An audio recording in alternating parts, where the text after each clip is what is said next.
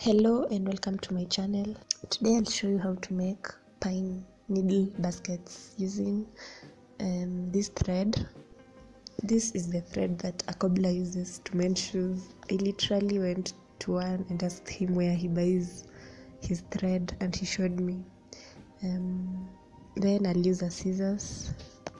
You'll also need a scissors and something tube-like, and lots of pine needles. I got this tube that I have by transferring the thread that was on it to this other tube that is made of paper. The one I used is made of plastic. So what you do next, take some pine needles, arrange them well and place them in the tube you'll be using. It helps to keep the pine needles in a kind of arranged manner, because without it will be very difficult to tame the pines, but you can still weave your basket without the tube. Begin by taking one string and tying a knot on it on the pine needles, and then loop it around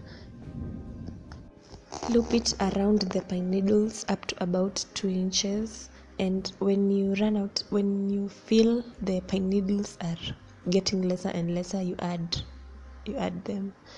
So you make sure to create tight loops so that the string stays in position, and when it gets to about 2 inches you can stop. Then after that you bend the part of where you've been looping, you bend it into two, and then you sew it tightly together. Then make sure that you sew all the way up so that space that is visible in the middle is no longer visible, because this will be the bottom of your basket. So this is how you create the base. This is how you begin. I'm not perfect. This is the first time I was doing this. So after you sew that part together, you continue. You create another section of looping string all around the pine needles. Still make that around 2 inches long, and after you've tied the string around it tightly and nicely, you also fold that part and sew it to the other two parts.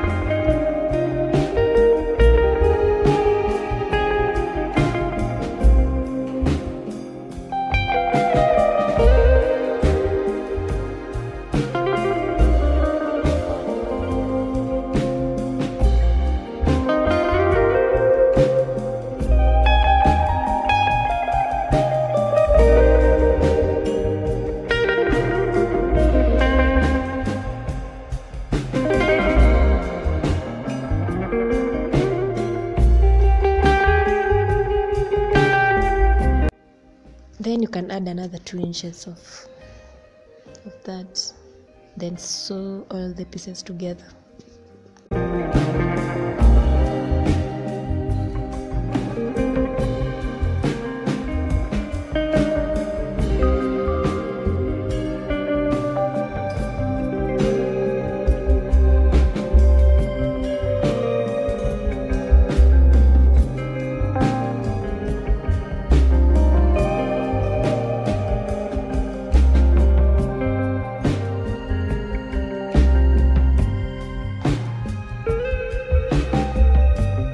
After doing that thrice or 4 times, you can cut off that part that was sticking out, the other end that is not in the tube. Just cut it out and then begin to create your basket. After you create that part, you'll continue making the rest of the base. When the pine needles are less, you make sure that you add them, and then pass the string on top of the needles. Then the needle, you punch it at the bottom and pull it out.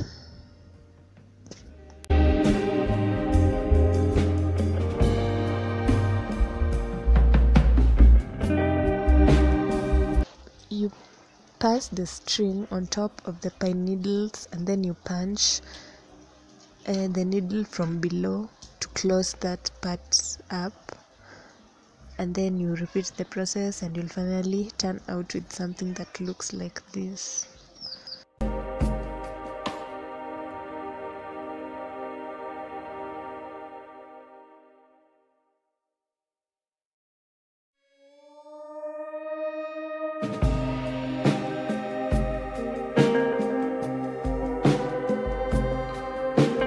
And that's basically what you'll keep doing for the base until you get to your desired circumference of the base of your basket.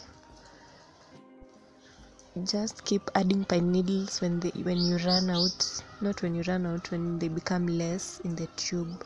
You keep adding them such that they fit snugly in the tube.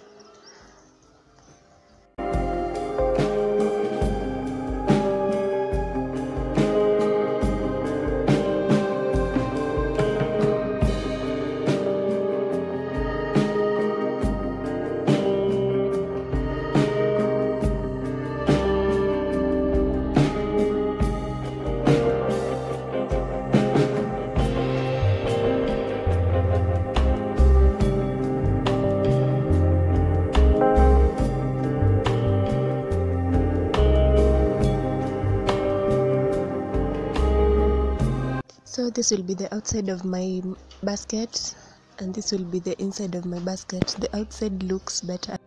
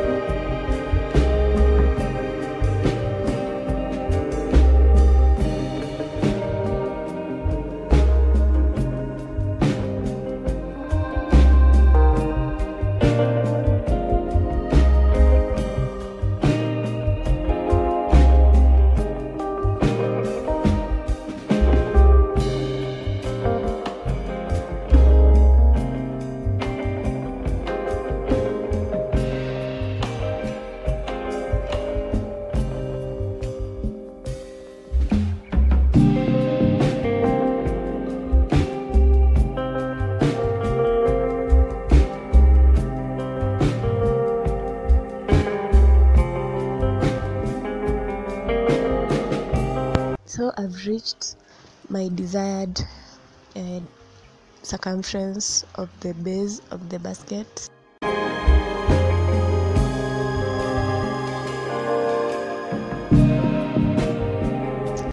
Mine was 14 centimeters in diameter, as you can see.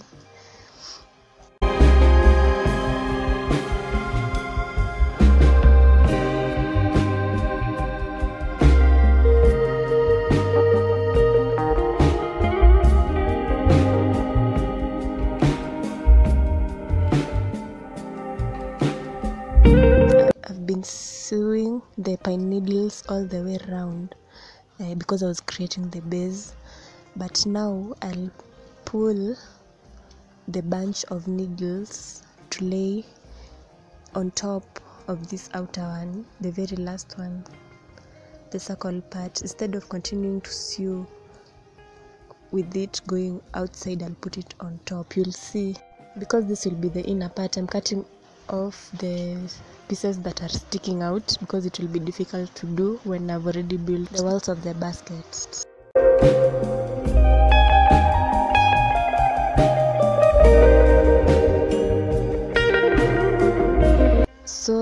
pick it up and then you place it on top of that last one, and then you continue to sew the way you've been sewing.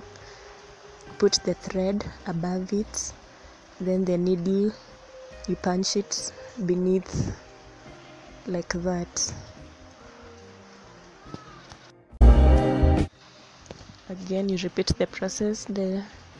Make sure the pine needles are on top of that last circle, and then the thread, pass it on top of the needles. Always position it on top, and then the needle beneath, and pull.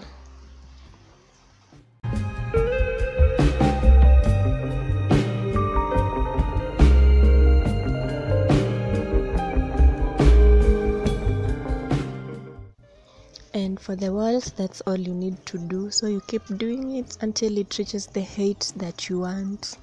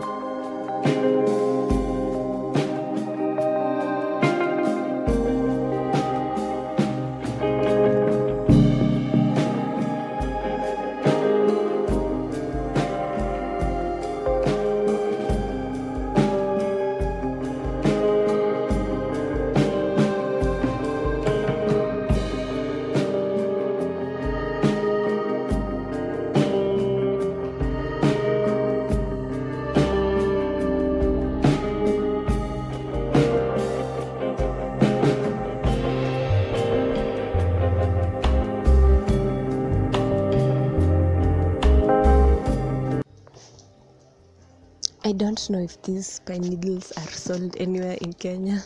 So if you have access to pine needle trees, I think you can try this because it's simple and it's just something to do to pass time, I guess. And it's functional. The basket is functional. You can place your fruits there. It can act as a centerpiece or a decorative item on the wall. So it's useful and it's fun to make. It's fun to create things with your hands.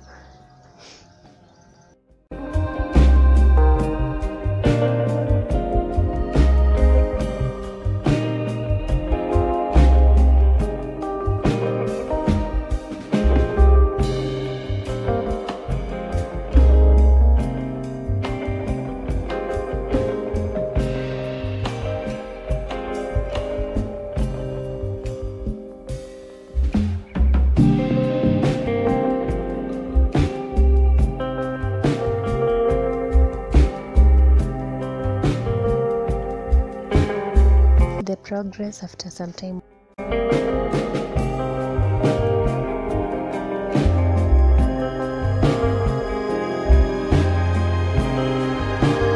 So at some point during the weaving of the basket, I changed the kind of stitch that I was using. I was using a single stitch, but then I started to make a V-stitch. You insert the needle, pull it out, and then you insert the needle back to the same hole you had inserted it in before. Then you pull it out and it will form a V.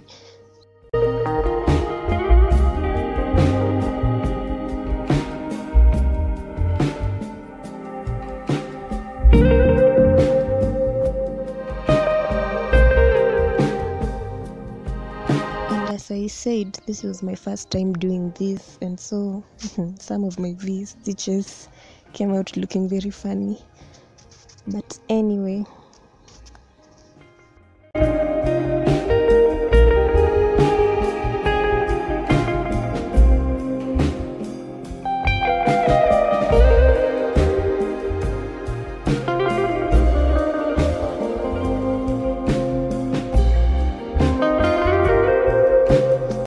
That's the height I wanted for my basket.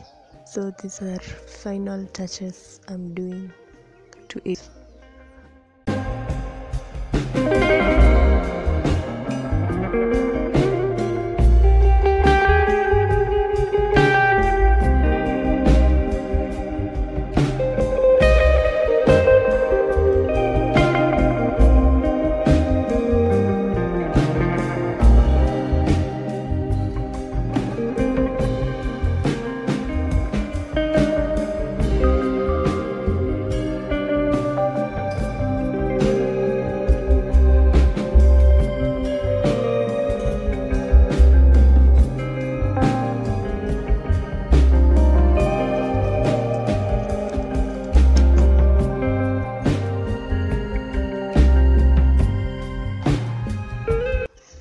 When you're done, you can trim your basket using your scissors,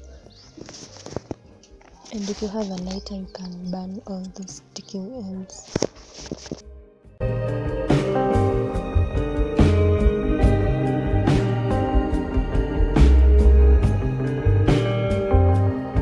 This whole process is more visual than explanatory, so excuse my fleshless explanations.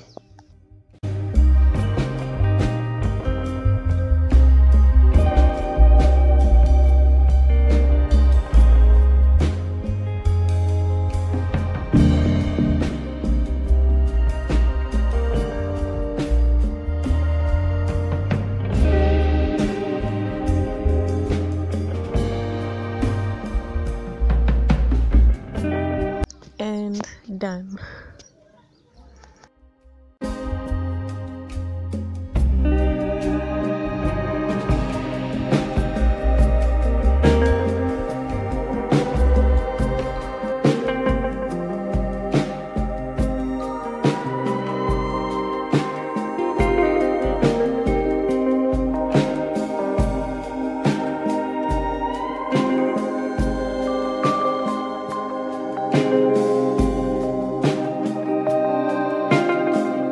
Thanks for stopping by.